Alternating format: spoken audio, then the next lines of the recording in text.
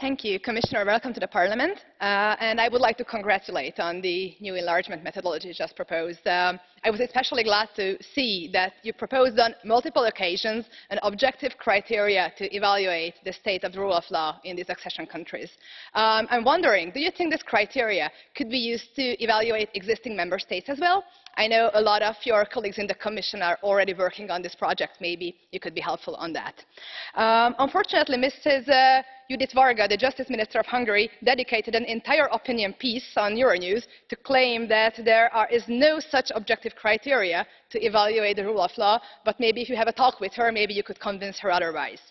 So I would have two questions for you. In your opinion, what would happen if existing member states would score lower on the rule of law evaluation compared to candidate countries? And do you also have a proposition on how to safeguard the rule of law once member states have accessed the European Union in order to prevent democratic backsliding? Thank you very much.